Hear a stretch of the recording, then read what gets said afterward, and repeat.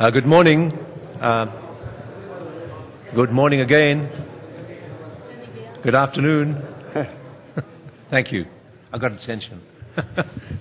It's a very exciting time for us to. We're hearing from Alan Roebuck before, during, and after the presentation. So, if just for a minute, so thank you. To have an exciting time where we get to hear the new fellows and what they're up to. And the first speaker is an old friend of mine who I met when I was a student, and Michael was a postdoc at MIT. And we've bumped into each other ever since. And Michael is, besides excellent science, is a personality in his own right. And I mean that in a very, very positive manner. And so we look forward to hearing from large-scale atmospheric dynamics, a major paradigm change with the solar spin-off. Michael.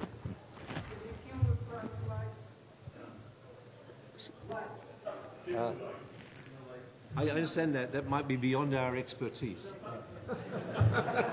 We should turn the lights down. I'm a dynamicist.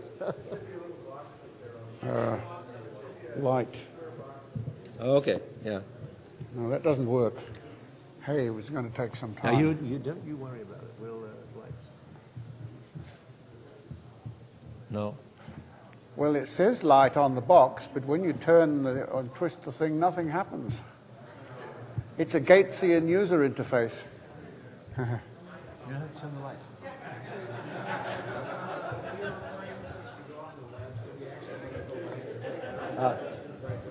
Okay, we're told, as this is going to be videoed and it's going to go out on the web, you can see up there, that they need the lights. So, eyes wide open. Well, Let's do this. at my advanced age, I think I'm allowed a little nostalgia. So I thought it might be fun to take a look back to see just how far we've come since I was a postdoc at MIT with Peter here under Jules Charney in the late 1960s. And I can't really say it all in the time available. So if you're interested in the tortuous history, there's more about it on my web page. In particular, section 1 of this paper I wrote with David Dritchell after the Jetson Annular Structure meeting, the Chapman Conference at Savannah, where I noticed that some of the older things that had been discovered had been forgotten. Anyway, so this will be very sketchy, this talk, necessarily. And if you want to find my web page, all you need to do is to do a Google search on the exact phrase lucidity principles. If you search for Michael McIntyre, you'll find dozens. We're 2 a penny in the world. The solar spin-off, I don't really have time to do justice to that either, but let me just say what the problem was.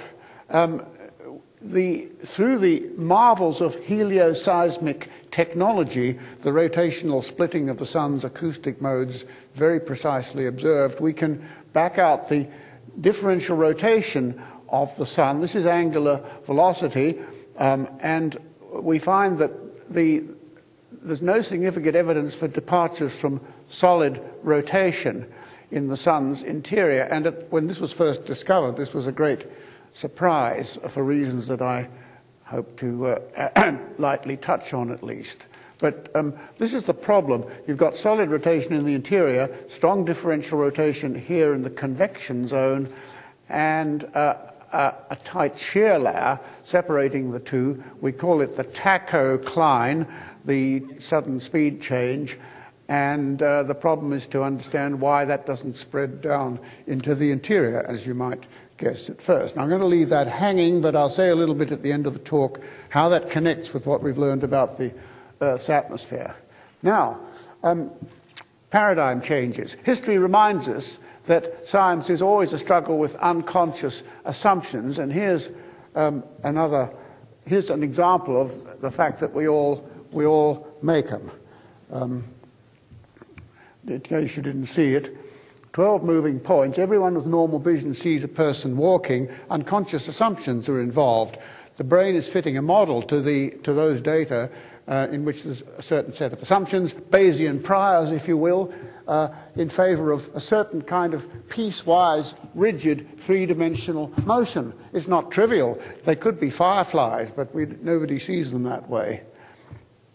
And of course, so-called paradigm changes involve exposing, very often, unconscious assumptions that are wrong. Now, my favorite list is quite long, but here are a few of them from the time span of my career.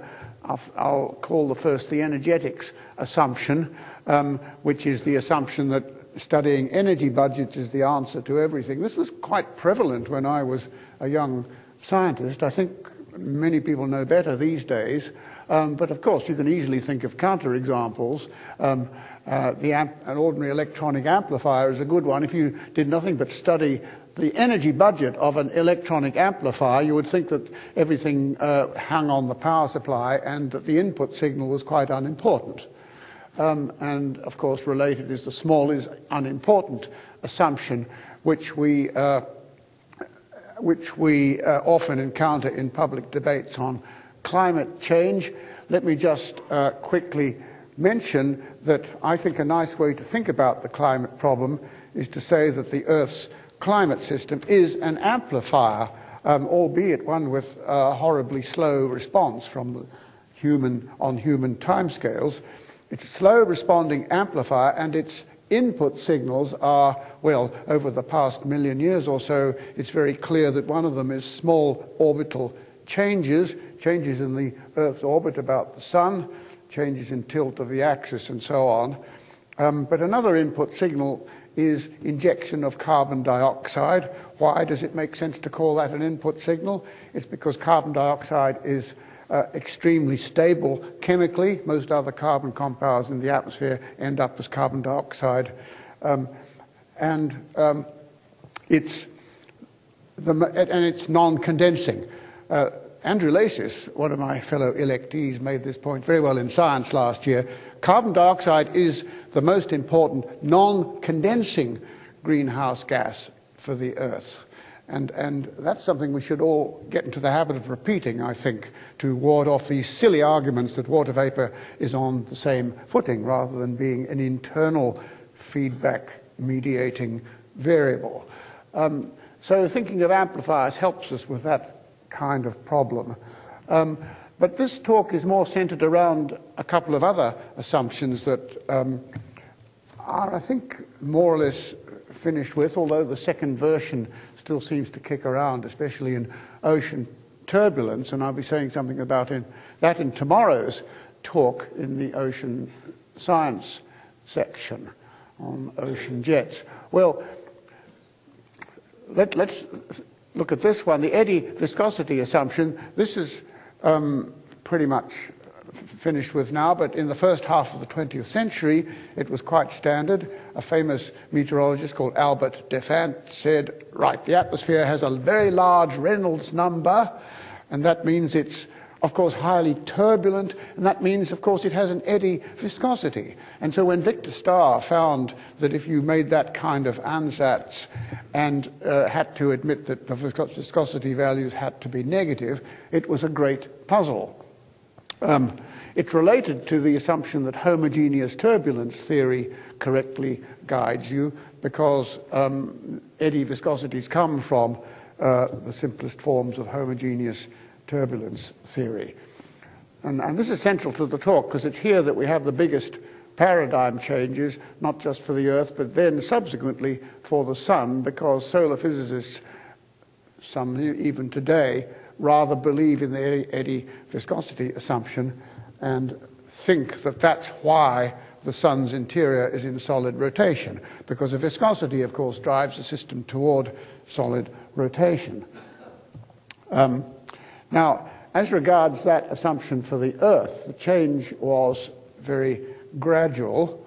The history was long and tortuous. There was no Einstein moment, I think, when everything suddenly became clear. But you could say that today we do have a crystal clear understanding of this issue, and that it began with the work of my mentor, Jules Charney, God rest his soul, and Bob Dickinson, who was another contemporary of ours at MIT, who made a contribution that I think was seminal and has been largely forgotten, and that was one of the points in our historical review. Now, you can summarize the paradigm change succinctly by saying this. Okay, when I was a postdoc, you had Victor Starr's book on negative viscosity. You also had Edward Lorentz's book on the general circulation. That is the Ed Lorenz, the father of chaos theory, a most lucid and profound thinker. And his book said that the negative viscosity observed by Starr, and incidentally adumbrated by Harold Jeffreys many decades before, that made no sense. It was a complete and utter mystery. Both Lorentz and Starr said in their books, we haven't the slightest clue why you should get upgradient momentum transport. So that's the old paradigm. Now you can say it's been replaced by what I like to call the radiation stress-dominated atmosphere. Radiation stress, that's the language of physics, which I like to think in. That means wave-induced momentum transport. That's the dominant effect when you view the atmosphere on a large scale. And it's often anti-frictional. It's no longer a mystery that you see upgradient momentum transports in some locations. And the accompanying insight is that there's no such thing as turbulence without waves. And I should add that you can't describe any of this using homogeneous turbulence theory. And you can regard this whole thing as an example of one of the grand themes of physics, the dynamical organization of fluctuations with systematic mean effects. Another example is molecular motors. If I raise a heavy weight, the thermal fluctuations are being dynamically organized by some clever molecules in here with systematic mean effects. But in the atmosphere, what organizes the fluctuations is wave propagation mechanisms. And the simplest example is the famous Plum-McEwen experiment. I think probably everybody knows of that. How do I click on that? It's that mouse. I got the wrong mouse here. I got the rat, not the mouse. Whoops. Everybody knows this, but it's a beautiful demonstration of Kyoto University. You're looking into the side of a big annulus full of stratified flow. You do nothing. Here's the bottom line. You drive it away from solid rotation by nothing more than the imposition of fluctuations at its top boundary, which then get organized by the gravity wave propagation mechanism and modified by the shear flow that develops. There's what you see at early times, nothing but internal gravity waves generated by this boundary, but at later times speeded up. You see this shear flow, which is just like the quasi-biennial oscillation in the Earth's equatorial stratosphere, with a reversal in the stratosphere every 13 months or so, in the lab every few hours. But the key point is this dynamical organization by the wave propagation mechanism. I lost the button. Oh, it's this one. Yep, there we go. Incidentally, there's a beautiful, this gets us into the territory of wave-mean interaction theory, and I would regard that as kind of basic to understanding most of these problems. And there's a beautiful new book about it by my colleague Oliver Buehler at the Courant Institute, which I strongly recommend to anyone who wants to understand this on a more technical level, because you can see where non-acceleration theorems come from and all that kind of thing. In the case of the QBO, what you've basically got is wave propagation and shearing of waves. And you can, with simple internal gravity waves, you can see immediately there's a systematic correlation between the vertical and horizontal velocity fields that transports momentum over long distances, limited only by the distances over which the wave can propagate. And that's fundamentally the point. Now, these ideas explain not only the Starr negative viscosity enigma and the QBO, but also the enigma of the noctilucent clouds, which was the third great enigma that I encountered when I was a postdoc at MIT. The fact that the sunniest place on Earth is the coldest place on Earth, the cold summer mesopause at 80-something kilometers. These are these beautiful noctilucent clouds hanging out at altitudes of 83 to 84 kilometers, characteristic electric blue color due to the Chapuis absorption, light coming through the ozone layer. How am I doing for time? Okay. Now, I'm going to sort of cut through a little bit. It's not a radiative photochemical mystery, as people thought when I was young. It's just the result of long-range momentum transport by these same internal gravity waves, an anti-frictional force field driving a mean meridional circulation through a mechanical gyroscopic pumping action, as I like to call it. And this was not understood when I was, none of this was understood when I was a postdoc.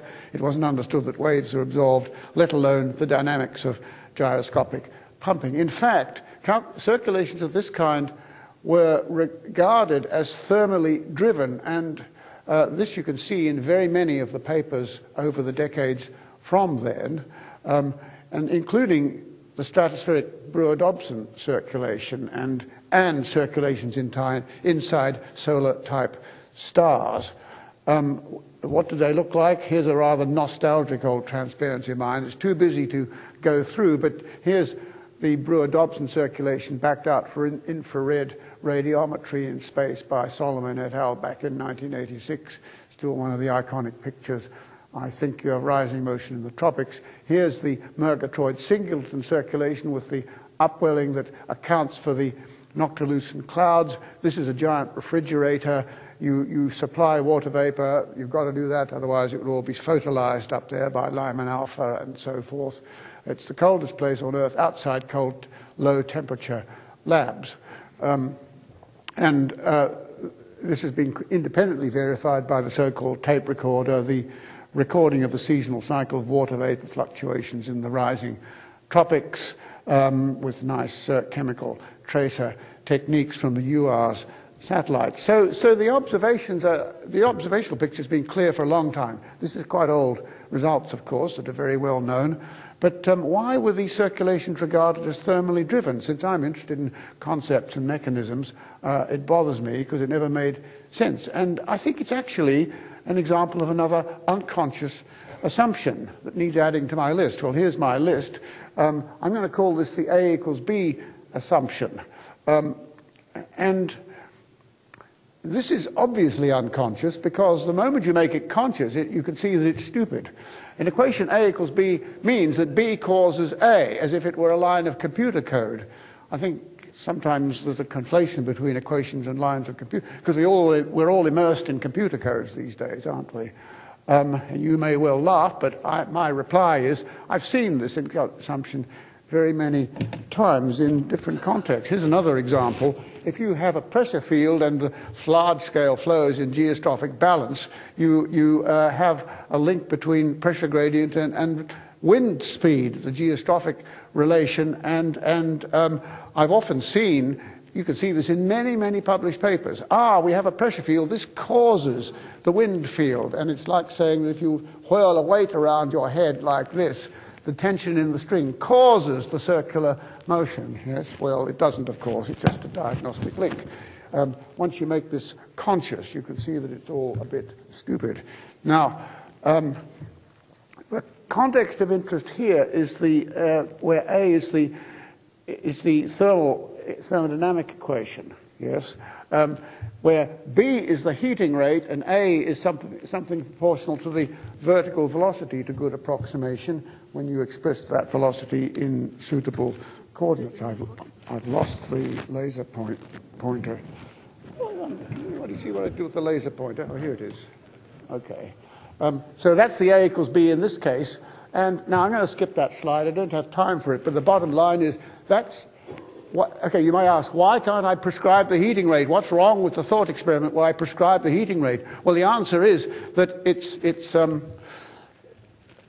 prescribing the heating rate is stupid because the heating rate is in a relaxation. It's a thermally relaxing system. That applies to the middle atmosphere, the stratosphere, and the sun's interior. So it's like prescribing the friction when you push a weight along a table. So it's a bad thought experiment. And of course, what that's been replaced by is this idea of gyroscopic pumping. The standard term is wave driving, but I like a self-explanatory term. You've got a rapidly rotating system, the Rossby number is low, so the Coriolis effects are strong.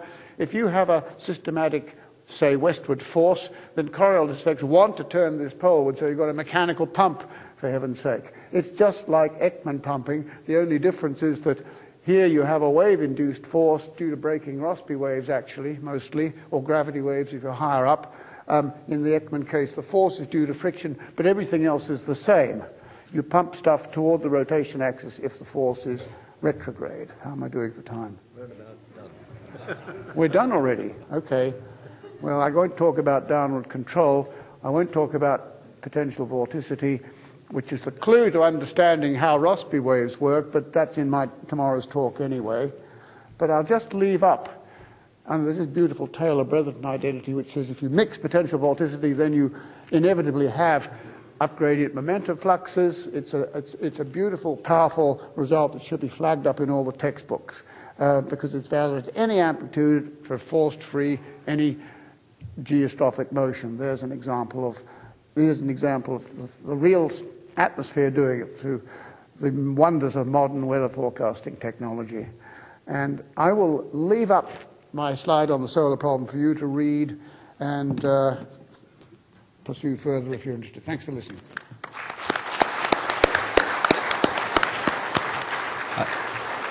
Well, we have a question or two. I do have one tiny story to tell, and I was visiting University of Reading, I think it was, many years ago. This is now probably 20 years ago, and I hadn't seen Michael for a while. But I noticed he had a young woman trapped underneath the stairs. And he was... What a thing to say. Well, it was true.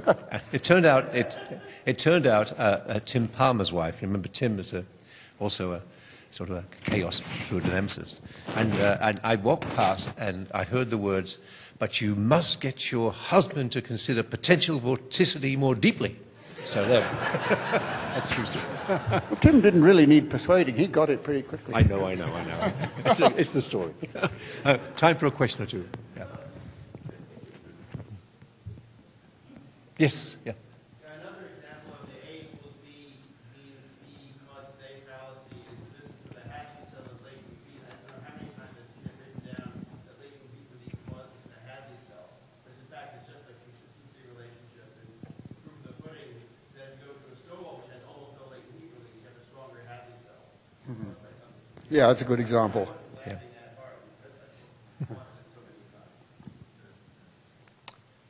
Time for one more question? Yes. But radiated forces still drive turbulence and waves in some sense. So you can't dismiss them completely.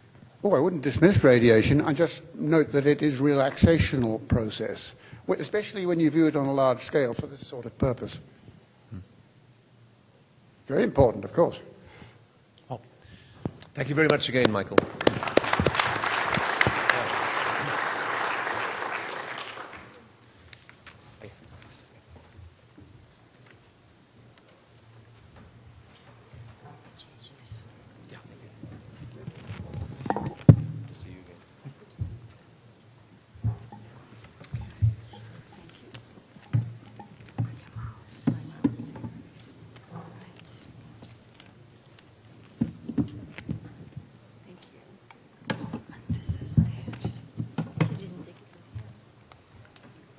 Okay.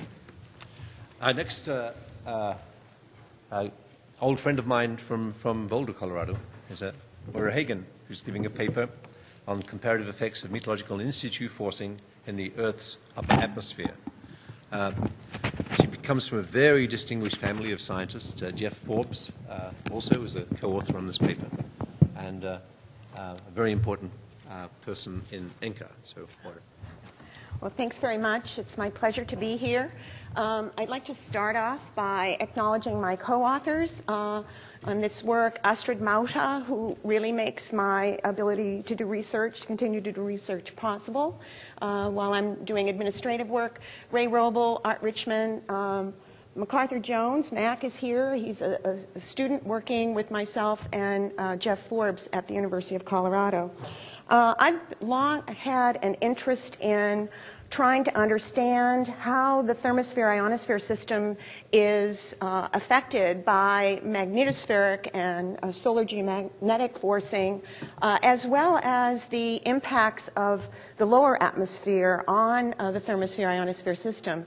And during the past 5 years, we've really had a wonderful opportunity to study the latter, because we've been in a period of prolonged solar minimum, and the geomagnetic activity was also very quiet. So I'm going to highlight some of the results of the studies that we've been engaged in. I'm going to focus on solar atmospheric tides. These are a special class of gravity waves that Michael just spoke about. They are global in scale, so they're impacted by the Coriolis effect in a profound way. I'm going to really limit myself in the interest of time to talking about some numerical experiments that we've conducted with 2 models. The global scale wave model is a simple, linearized, 2-dimensional wave and tide model. It extends from the ground through the thermosphere. And then I'm going to talk about results from our self-consistent first principles model that includes the chemistry, the energetics, and the dynamics of the atmosphere from about 30 kilometers up to 500 kilometers. We will use the global scale wave model as a lower boundary condition in the time GCM in order to account for the tropospheric, the waves that are excited in the troposphere. So for those of you who aren't familiar with atmospheric tides, I wanted to take a minute to tell you that they are excited by the periodic absorption of solar radiation throughout the atmosphere, from the troposphere, the middle atmosphere, and up into the thermosphere. They are global in scale, as I mentioned, and their periods are harmonics of a solar day. The migrating tides are primarily excited by the absorption of solar radiation, and these propagate with the apparent motion of the sun from a ground-based observer's perspective. On the other hand, latent heat release in deep tropical clouds in the troposphere also excite global scale tides. These tides don't necessarily propagate with the apparent motion of the sun. They can move faster or slower from the ground-based perspective. And they affect the dynamo process in the ionosphere, but I'm probably not going to have a chance to speak to that today. I use a shorthand when I talk about these tidal components, and want to orient you that I will call the westward propagating, migrating diurnal tide the DW1. It's a lot easier and quicker to say.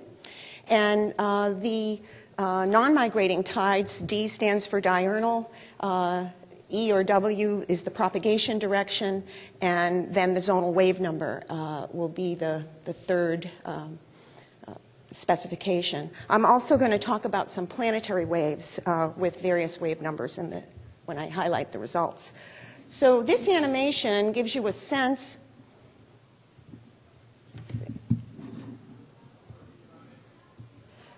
Gives you a sense of what a westward propagating migrating tide looks like in the top panel versus the combined effects of all of the waves in the bottom panel. And you can see that bottom animation really kind of emphasizes the distortions due to combining 13 wave numbers of diurnal frequency. Now, you can imagine that the waves, when they're generated in the troposphere and stratomesosphere, they're actually very small there, and they aren't important to people who study those regions. But the components of those waves that propagate up into the upper atmosphere are growing in amplitude because of the increasingly rarefied atmosphere. And so when you get up to the mesopause region, which Michael spoke about a few minutes ago, These perturbations are extremely large, and they're ubiquitous and persistent, and they're actually governing the dynamics of the region at these altitudes. That gives you a sense of the variability of the orders of tens of meters per second in perturbations. And the diurnal components are, as you can see, largely confined to low and middle latitudes. Okay, here's the time GCM schematic to let you know that we can force this model in a number of ways. We account for the magnetospheric forcing using observed proxies and then parameterize the solar radiation and the high latitude auroral and convective forcing. At the lower boundary, as I mentioned, we put in the GSWM climatologies for this set of numerical experiments I'm going to show you. These are going to be perpetual September runs. And I'm going to show you the results of two simulations, one for solar cycle minimum, where the in situ forcing of the thermosphere will be comparatively weak, and the other for solar maximum. And there won't be any magnetic storm effects in these simulations. I hope you can see this figure. These are the amplitudes of the non-migrating tides, migrating tides, and a planetary wave over the equator from 30 kilometers, the model lower boundary, up to the near the upper boundary in the thermosphere. So here is the migrating tide. You remember I said that was excited throughout the atmosphere, and you see the very large dominant response in the thermosphere due to the absorption of EUV. Here is the DE3. So this wave is excited by that latent heat release, as I mentioned before. And you'll notice in the mesopause region that it is the dominant diurnal response. It exceeds the magnitude of the migrating tide. There's also here a signature of a planetary wave 4, which is not forced in the model. This is generated self-consistently in the model. And by doing numerical analysis and further experiments, we can determine that this is in fact a child wave that is created by a nonlinear interaction between these two dominant waves, the DE3 and the migrating tide. There's some semi-diurnal components that I'm not going to discuss here. So you can see that from this figure that the lower atmospheric tides are propagating directly into the thermosphere. They have measurable amplitudes, and they're also generating secondary waves, which are propagating into the thermospheres. This is some new work that Mac produced, and what we've done here is we've taken the Earth's magnetic field as it's parameterized in the time GCM, and actually there's an offset between the geographic and the geomagnetic poles in the real magnetosphere. So that's represented by a model that we call IGRF in time GCM. So we did two simulations for solar max conditions. We ran the model with the IGRF, and then we reran it and aligned the dipole of the Earth with the geographic pole. And when we difference the results that come from that, those calculations, we can quantify rather what we would call pseudotides. So these tidal components look like something that might be migrating up from the lower atmosphere if you were analyzing your model results, but they're actually generated in situ in the thermosphere due to coupling between the ionosphere thermosphere. We're going to report now on another series of calculations where, in addition to forcing the model with GSWM for tides at 30 kilometers, we also add daily ECMWF variables in order to account for planetary waves that may be propagating up. And in this case, we're going to use realistic values for geomagnetic and solar forcing. And this shows you, we're doing this for 2006. I'm showing you the first 6 months of the year. In the bottom panel, you see the variability of solar forcing. The proxy is the 10.7 centimeter solar radio flux. And this would be a solar minimum condition. This is probably moderate condition. So you can see in the early part of the year, we're really the solar forcing is weak. On the top panel, KP3 would be quiescent magnetic forcing. KP6 would be moderate magnetospheric forcing. And again, in the first month of the year, we have no geomagnetic disturbances.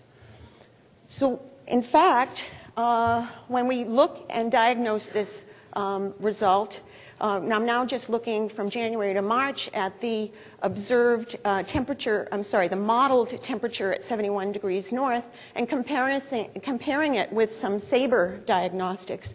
You can see evidence of a sudden stratospheric warming in the model. Here we see the observations, you see the warming, the very disturbed middle atmosphere, and then the recovery.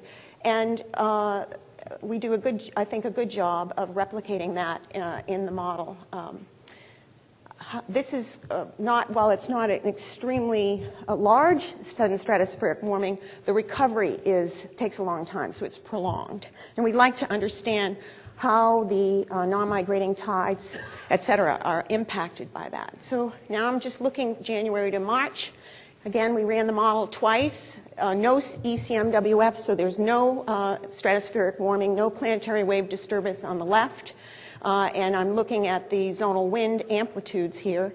And then in this case, we have the disturbance.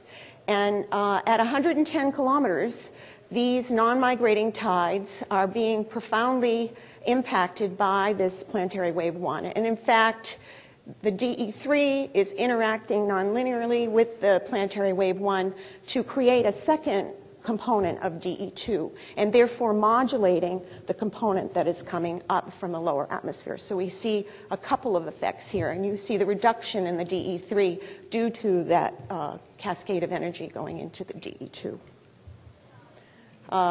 If I look at the lower thermosphere and the upper thermosphere, as a function of latitude, that you can see, again, as I mentioned before, the migrating component excited in situ, very strong. If you look at the DE3, you can see that as a function of month, some seasonal variability and a lot of variability due to meteorological disturbances as a function of time. And finally, the DE2, which is a combination of a tropospheric source plus a wave-tide interaction, is even more variable. Thank you very much. The ionosphere, I'll just talk about briefly. If you look at the peak density over Greenwich at local noon, without any planetary wave forcing, you can see variability that is correlated probably with some moderate geomagnetic activity. But when you add the planetary wave forcing at the lower boundary, you can see really pronounced differences that are due to the dynamically driven troposphere, mesosphere, thermosphere coupling. So let me just make a few points here. I hope I've convinced you that the thermosphere-ionosphere system is profoundly affected by tropospheric clouds and meteorological disturbances. The tides and the planetary waves affect this region of the atmosphere in at least 3 ways that we know of: direct penetration, then generation of secondary waves, which in turn directly penetrate, and then finally they do so by modulating the E-region dynamo, and I didn't have a chance to talk about that today in the interest of time. And finally, we are just beginning to explore how the differences between the geographic and the geomagnetic frames of reference that characterize the dynamics of the neutral and plasma affect the diagnostics of the waves and planetary waves which we study. So I'm just going to thank you all for your attention, and I wanted to take a moment to talk about the people who have really impacted me in this work and in my 20-year career at NCAR. And so I'll let you read that and stop here. Thanks.